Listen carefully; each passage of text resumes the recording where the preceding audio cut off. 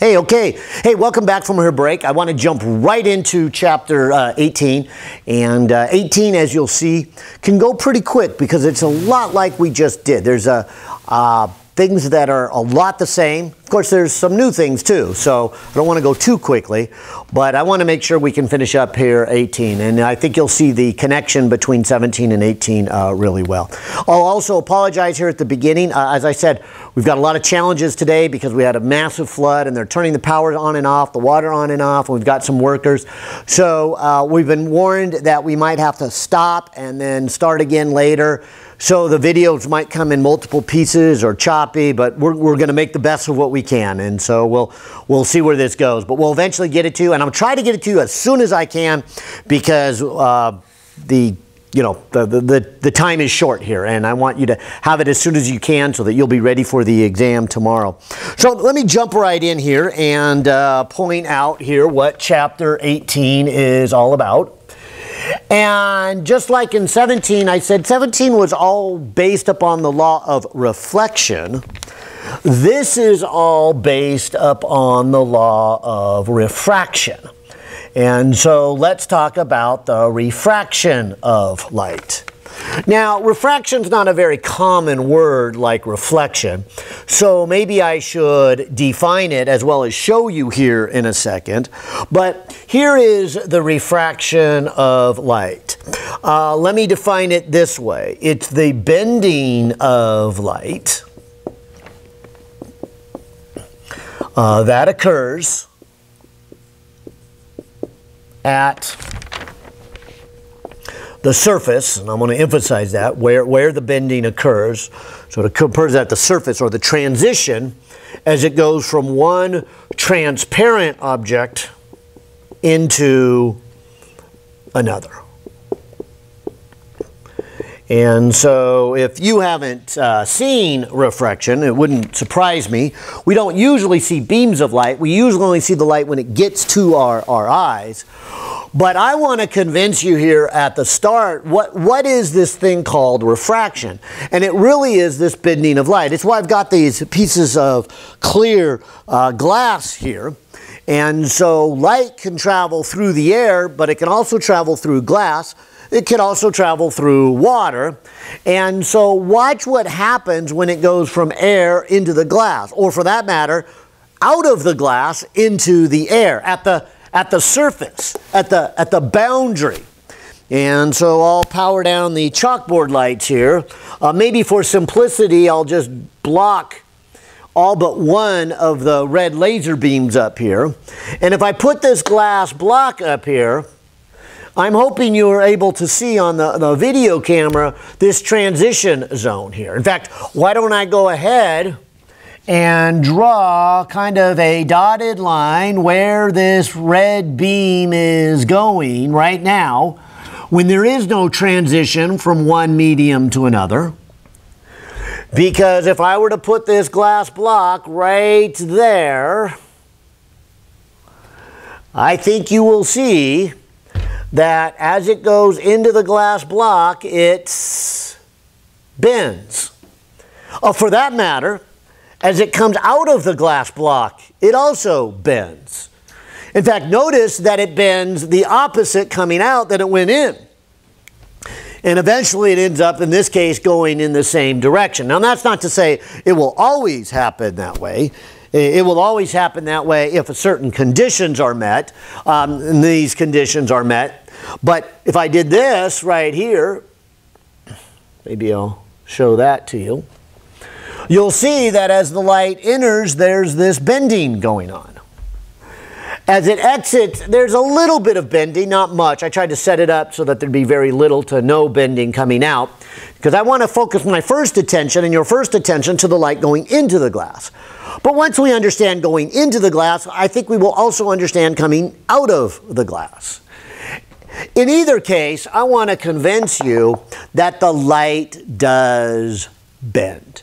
When it goes from one medium to another medium, it does bend. Now, more on this in just a second, because the first question I think is to ask is, why does it do this bending? And so why does it bend? Oh, maybe I should put the question mark there. And the answer to that has to do with the speed of light. If you remember before we took our break, which was a little longer than we anticipated, like I said, we're having a lot of challenges in our building here today. But now that we're back here and doing some more filming, and we'll probably have to take a break before we can finish this, because I can hear the workers outside cleaning up here and getting ready for our room. But the speed of light is affected by molecules in the air. Do you remember before the break I said, what is the speed of light? And I put underneath it in a vacuum. And I put a number here of roughly 3.00 times 10 to the 8th meters per second. But I tried to emphasize that this is the speed in a vacuum, and I want to say that again. Now, since we're going to use this number a lot, let's give it its own unique symbol. And so kind of the universal symbol for the speed of light is the lowercase c. All right. So let's just say the speed of light is this number c, 3 times 10 to the 8th meters per second, a very big number. Maybe I'll draw a picture of a light wave. In fact, just to kind of put it together with last chapter, I could have different wavelengths or different frequencies. So this would be a high frequency. So maybe this would be my violet light. This would be a low frequency or a long wavelength. So maybe this would be my red light. But let's just say that it's in air. And so I would say both of these, it doesn't matter what their frequency is, they will be going at this speed. This speed is the speed of light in a vacuum. So this is what these colors would be doing in outer space. And so as they are traveling from the sun to the earth, they're all traveling at the same speed. But then when they hit a material such as glass or any transparent material, water, Pyrex, mica, anything where the light can travel through it, it would be hitting and interacting with the atoms in that material. And so as they interact, they kind of slow it down. It's kind of like saying this: you have a walking speed, I have a walking speed. If I walk across the room, I walk at a particular speed. This is my walking speed. I walk across the room. If I go from my office to the mailroom, I walk across the room. Oh.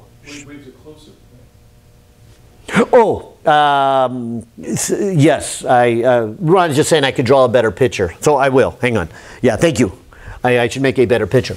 And let me put these back here. But Ron was saying that their wavelengths would get a little shorter, and that's true. That's not the part I wanted to show you, though, but thank you, Ron. I want to make my picture look correct. So they will get a little shorter, and maybe I'll mention that along the way here. But what I wanted to mention here, as they are interacting, and so as I walk across the room, if I see an atom or if I see a person, and I stop and I interact some way, that would slow me down. Then I would go to the next atom. Now, I would walk just as fast to the next atom, but then I would interact a little bit with it. So the speed of light in the glass is a little confusing because between atom to atom, it's still going the speed of the light in a vacuum, but it does stop and interact. So the overall effect, the average speed in the glass, is a little slower by some factor. And so that factor is referred to as the index of refraction. We like to say this then, V equaling, and so V being the speed. So what is the speed of light? Now, not in a vacuum, And this is what I want to emphasize. See, I already said what's the speed of light in a vacuum. The speed of light in a vacuum is 3 times 10 to the 8th. That's the speed that light has when it doesn't interact with anything.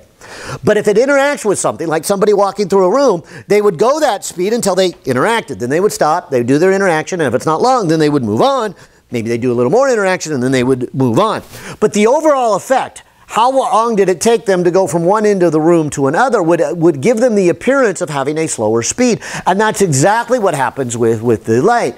And so we like to say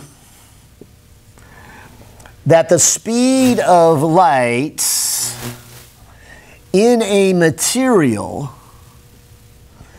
is then reduced by this factor n, called the index of refraction.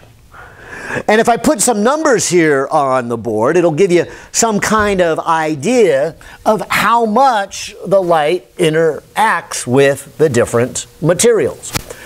There's 4 of them that I like to put here on the board. You don't need to commit them to memory by any means, but you will have questions on the homework and the test related to them. So note to come back to this chapter during the test and say, okay, what is the index, say, of a vacuum? What is the index of refraction of, say, air? What is the index of refraction of, say, water? And what is the index of, say, glass? And those are kind of the common 4 to talk about. Your author has a big chart there in chapter 18. But I'll start with, I think, the easy one. The easy one is, what would be the index in a vacuum? In fact, maybe it's so easy it's not even necessary to talk about it, kind of boring. Clearly, this is what we mean by the speed in a vacuum. Clearly, it doesn't slow down at all. There are no molecules to interact. And so if you want to divide by something and not change it, you divide by 1. So the index of refraction of a vacuum, we usually don't even talk about it. It's just kind of implied. Okay, yeah, I get it. It's 1. All right. So that's kind of our starting point. What is the speed of light in a vacuum? But when light goes, say, from the outer space part, as it's traveling from the sun to the earth, the first thing it's going to encounter is the Earth's atmosphere. And when it hits the Earth's atmosphere, it does have an interaction. Now, not much, and therefore it does not slow down by much, and therefore the index of refraction is not much. Because, you know, even there, I mean, you can move your hand through it. It's kind of hard for us to imagine since we can't really see them. But if we could see the individual atoms in this room, we would have one here. Then that same space, we could go 1,000 times before we got to the next atom. So there's a lot of empty space in all of this. Oh, by the way, did we do a sound check? Yeah, we did. Okay. So there's a lot of empty space between atoms or molecules in the air. And so does the light interact? Yes, but very little. And so we would take that speed and divide it by a number that is almost 1. Now, water, on the other hand, there's a lot of molecules. And I should emphasize, it's not just how many, but what they are made out of. Okay, but definitely how many when I compare water to air. I mean, you could just move your hand through the air and then try to move your hand through a bucket of water. And just that resistance of how many more molecules, you can just feel that, how many are there.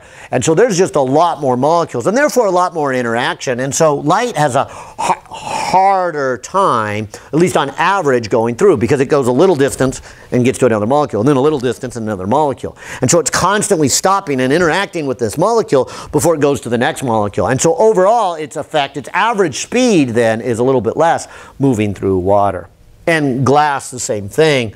Glass, there's so many more molecules, and they're also of a different type that interact a little bit more.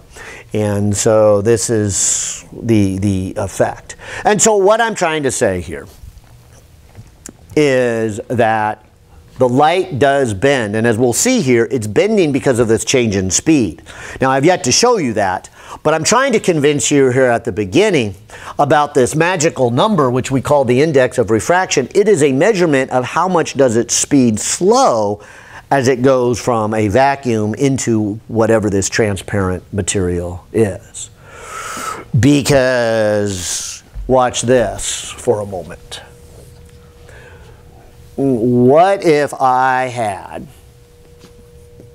air, as shown in that picture, and then I'll just talk about glass. And I have this beam of light, and so maybe I'll make a beam that's about this wide. And so maybe just to kind of show it, I'll kind of draw these vertical lines. Maybe if I was seeing the wave, if you kind of imagine each of these vertical lines would maybe represent where the crest of the wave is. And so as the wave is coming along, if you just hit it square on, like this, not much really happens. Although its wavelength does get smaller. This was the part Ron was wanting me to make sure I drew correctly.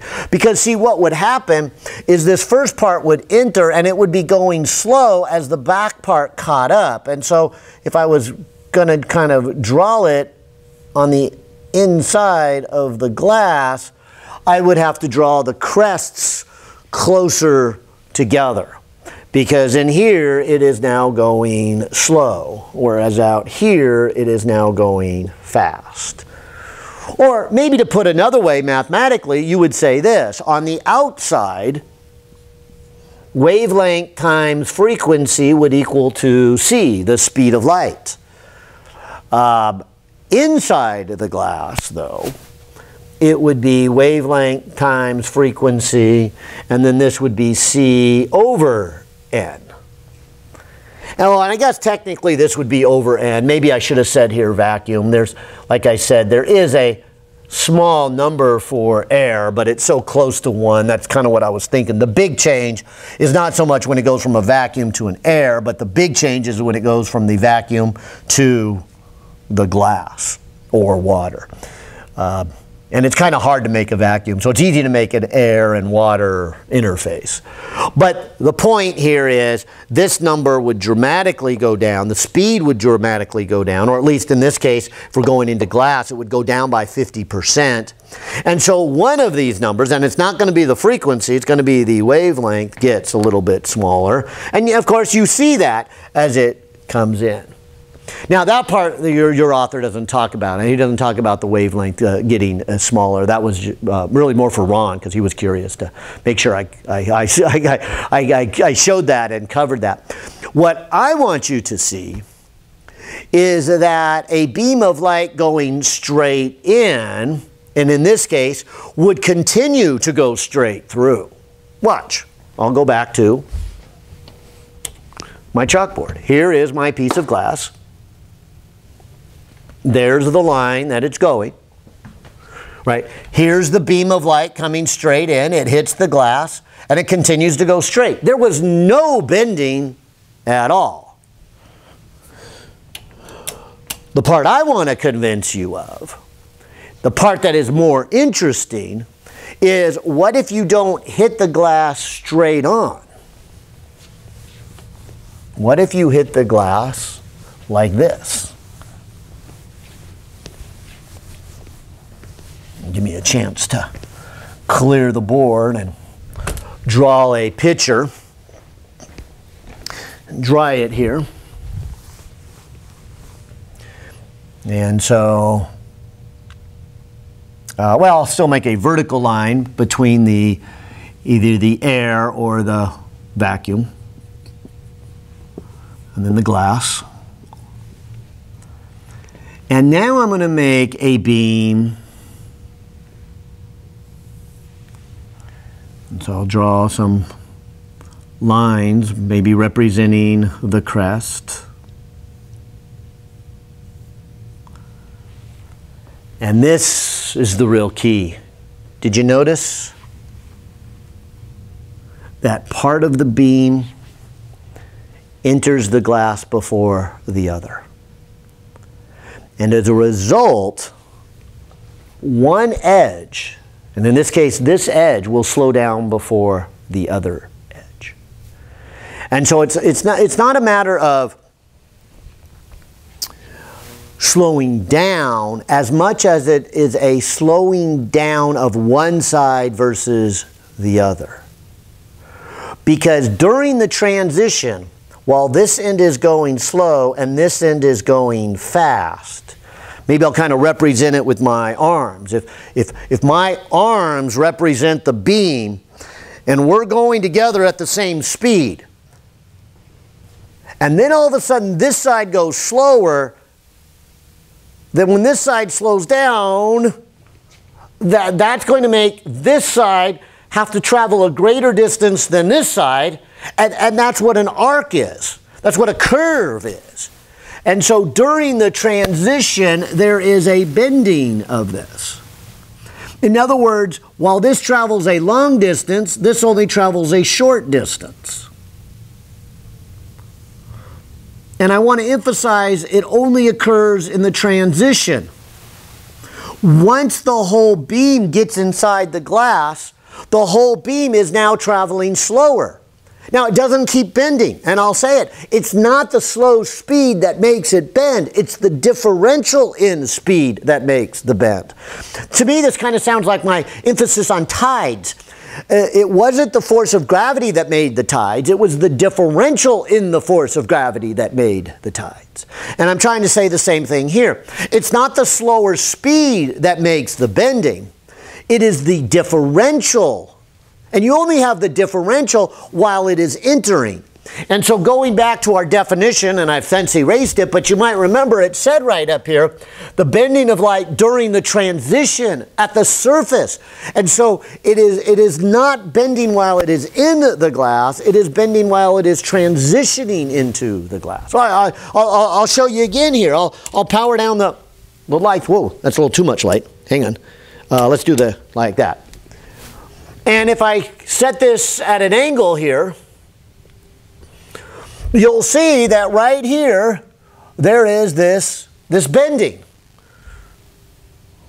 Maybe to make it match that way, maybe I'll do this. Where as it comes in, this upper edge of the light beam hits the glass first. And so this edge hits the glass first. And so this outer part is still going fast, while this inner part is going slow. And so it's that differential in speed that results in the bending. And in fact, I'm kind of hoping this would help. Is I went ahead and I got these wheels here and some rubber bands. I'll start with the rubber bands off because the wheels have the same circumference. They have the same radius, the same diameter, and the same circumference. And so when I roll the wheels, they go straight. And I can roll them fast. They go straight. I can roll them slow. And they go straight. It is not a matter of how fast they go. But when I set this up so that one wheel goes faster than the other, and there's a lot of ways to make one wheel go faster than the other, but the easiest for me to do is to put a couple little rubber bands on them, because the rubber bands are equivalent of giving it a little longer circumference. And so when this thing spins one time around, this wheel's going to travel a little bit further, hence a little bit faster than that one. And so if I now roll this towards you, you'll see it turns. It turns so that the faster side is on the outside and the slow side is on the inside. And it doesn't matter whether I roll it fast or slow. Oh, well, maybe I better go fast and slow. It still turns because, again, the turning is not caused by how fast, but the differential. In fact, maybe you've been in some kind of paddling, maybe a stand-up paddling board, maybe a kayak, maybe a canoe. But the way you need to paddle and go straight is you do like 2 paddles on one side, switch over, 2 paddles on the other, switch over, 2 on one side. And what you are essentially trying to do, and it doesn't matter whether you're trying to go fast or slow, you need to keep the speed of both sides of your canoe, your paddleboard, your kayak. You need to keep them the same speed. And so you could go fast on your paddleboard, or you could go slow on your paddleboard. But as long as the 2 sides are going the same speed, you will go straight. How do you turn the paddleboard? Well, one option is to always paddle on the same side. And so if I always paddle on my right, I'm essentially making the right side go a little bit faster. And so remember, that will be on the outside. So I will turn to the left. That will be the slow side. Another option is if I was already moving pretty fast, I could turn to my left here. Instead of paddling on the right to make the right go faster, I could drag my paddle. I could even back paddle. And I could make my left-hand side go slower. So as long as my left-hand side is going slower than my right side, I will turn towards the left. And then also it's true to go to the right. To go to the right, I can either paddle on my left to get more speed on my left, and so I turn to the slower side, or I can drag my paddle or back paddle on my right, and I'll turn to the right. And so the paddling is really a good example. If you've been in a marching band, kind of the same thing. They make a turn. You know, you have to learn that the people on the outside got to go really, really fast, and the people on the inside make this slow step around the corner in the marching band, whereas the people on the outside are running real fast, or at least kind of a half trot, in order to keep it going and keep it all in a line. And so that's what I'm trying to illustrate to you. And I'm trying to point out that this bending then is not something special for light. Anytime there's a differential in speed, whether it's mechanics or light, there's a bending. And so that's why we have a bending. The reverse is also true when it comes out of the glass. So watch this picture. And so maybe the glass ends right here. Actually, maybe I'll give it a little more so I'm not on the whiteboard here, or on the edge of that whiteboard. I'll do it here. But if this beam of light comes over to here, and of course remember they're cramped close together, watch what happens right here. That edge is going to get out first. And if it gets out into a vacuum or air, it will now travel faster. And so it'll travel a little bit further than this one. That will spread out their wavelength. So as Ron said earlier, I'll spread those out. But the big thing I want to show you is then there would be a turn.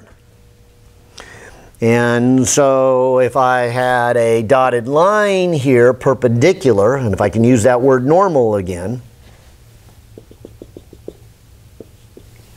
And so here's normal. I would say that as I enter the glass, I am bending towards the normal. And as I am leaving, I am bending away from the normal. And I know that you have a homework question that just kind of leaves a picture here and says, okay, as it enters the glass, will it look like this or will it look like that? And of course, to answer that, you're going to hopefully know something about the speed of light, that the speed of light gets reduced as it goes from the air into the glass. And so because you know its speed is reduced, and because now you know its bending is caused by that speed differential, you're going to be able to predict which way it will bend. In fact, I think it gives you like 5 options. The first option is like no bending at all. Well, that's not true. The next one is towards the normal, and the other one's away from the normal. Maybe there's only 3 options. Yeah, maybe that's just the 3. But you hopefully from this discussion I just had can do that homework problem. Okay, now I know which way it will bend. And I'm hoping then also you see that in my picture here, or in my real experiment here. Let me turn it quite a bit and power down the chalkboard lights here. And so if I were to draw a normal right here,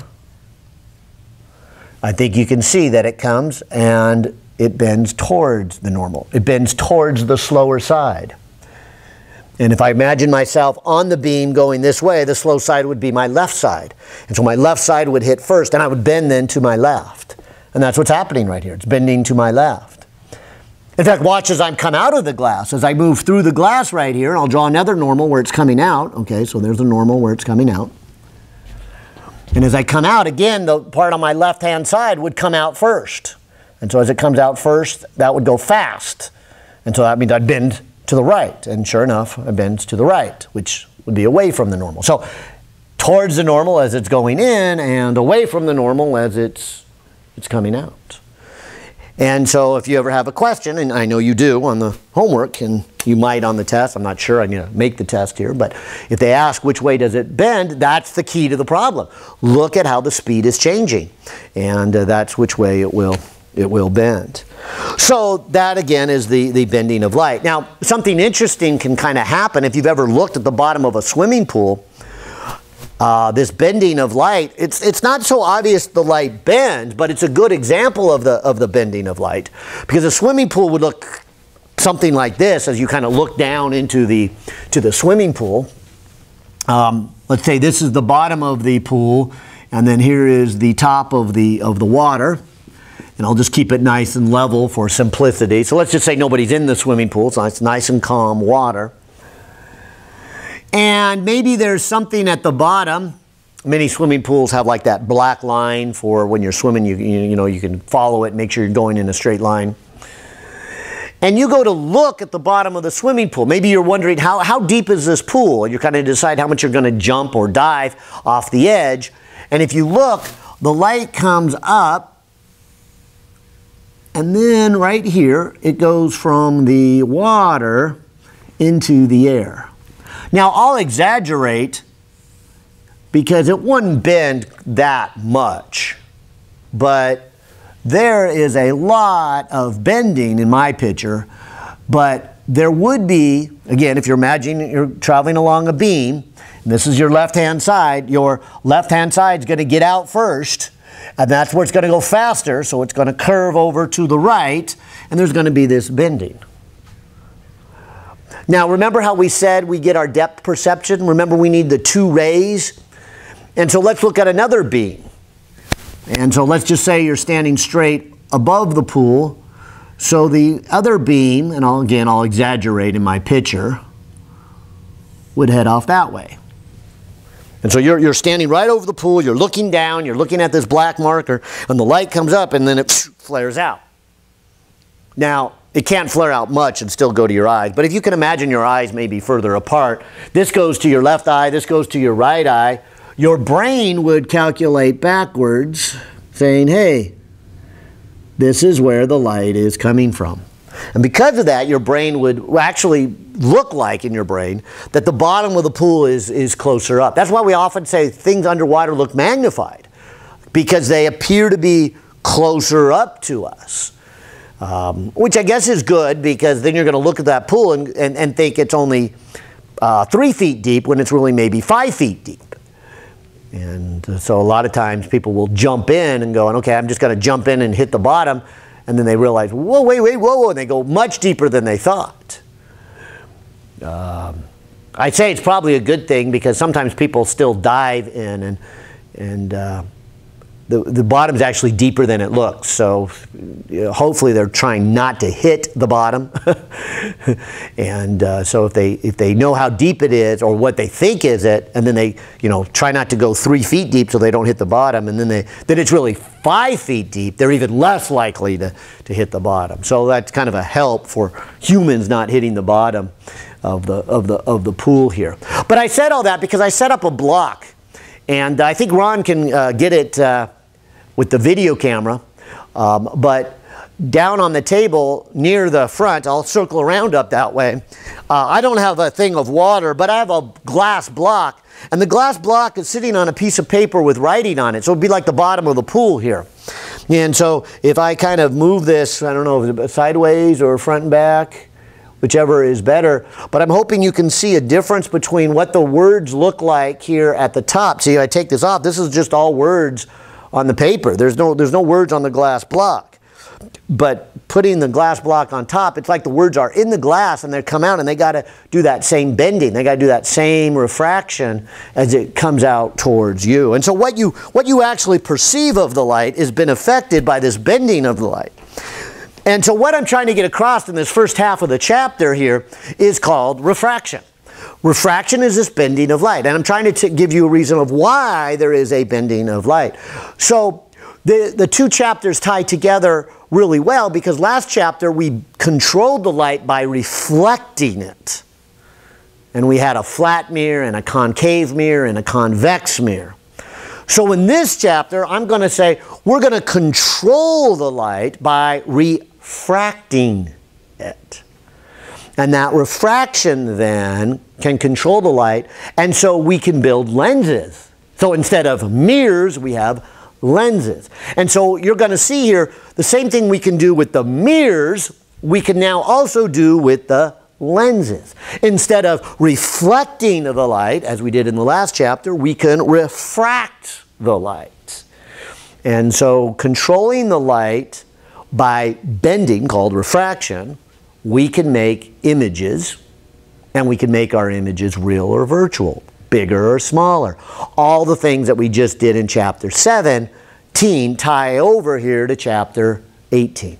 And so if you see that connection, you'll see that this chapter, I think, is a little bit easier. Different, yes, but easy or even easier than the last one. Now, there are, of course, things that are different about refraction than reflection. And one of them is this. This is kind of really very interesting and very useful.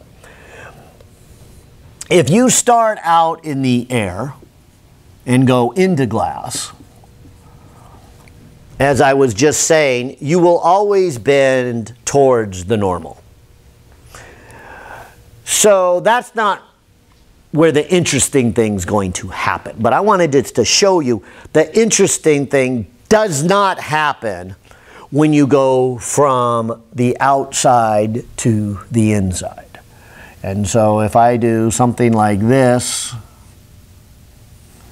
the light will then bend towards the normal. If I hit it